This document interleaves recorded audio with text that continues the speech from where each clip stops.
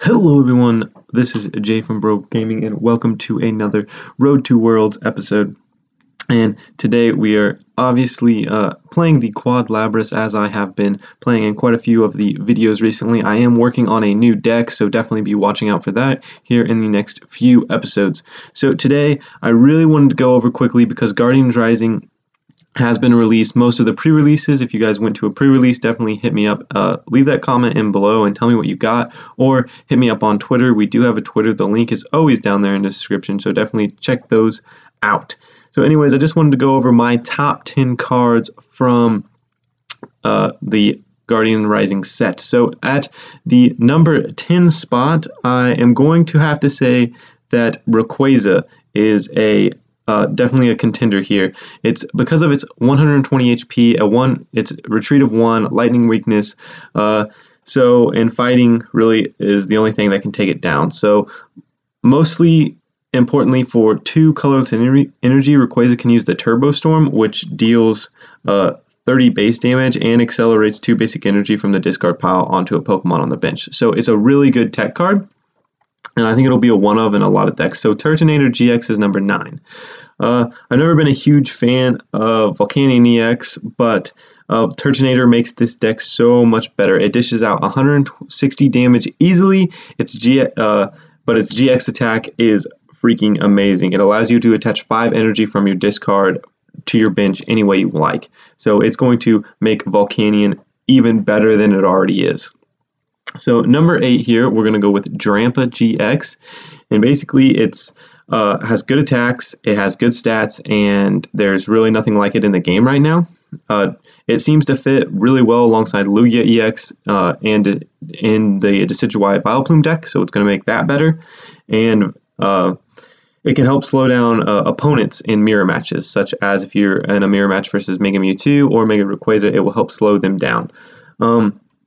Sylveon GX is number 7 here, so it's going to be an amazing deck. Plus, with the Energy Evolution Eevee, it's going to be that much easier to get it out. It's going to be really good.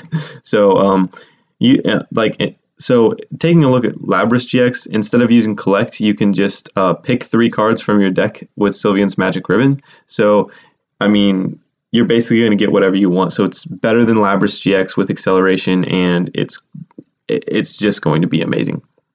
And actually, I'm probably going to play it some in this series, so definitely be looking out for that. So number 6 is Rescue Stretcher. There's not much to talk about Rescue Stretcher if you guys haven't already seen it. Rescue Stretcher basically is a Super Rod, but in decks that Super Rod was played, Rescue Stretcher will prove to be basically Super Rod doesn't even need to be there anymore because it can getting basic energy back. So Mega Gardevoir EX, Mega Mewtwo EX will definitely benefit from this, and it will kind of make Dragonite EX kind of useless.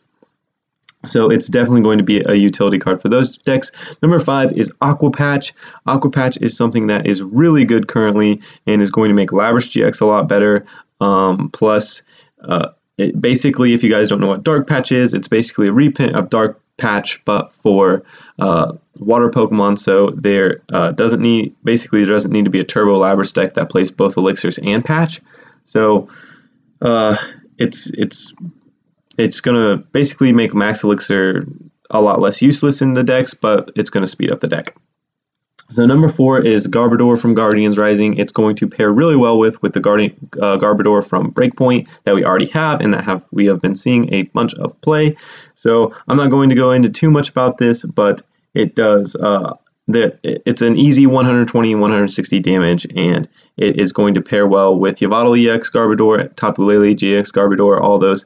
It's been doing very well in Japan, so I would assume that it will do well in the United States as well. So number 3 is Choice Band here. Obviously, for obvious reasons, it's going to do 30 more damage to EXs and GXs, so it is basically a better fighting Fury Belt if you already have a bunch of HP. Number 2 is Tapu Lele GX. Once again, for obvious reasons, its ability, Wonder Tag, basically pulls any supporter that you can bind in your deck, and boom, you have it in your hand. So basically you can get whatever supporter you need. And number 1 is Field Blower.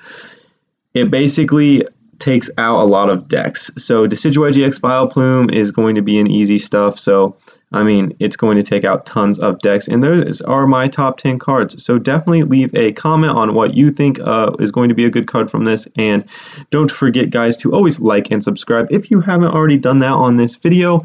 My name is Jay from BroGaming TCG, and don't forget, trainers, to always keep on battling and keep on pursuing those dreams.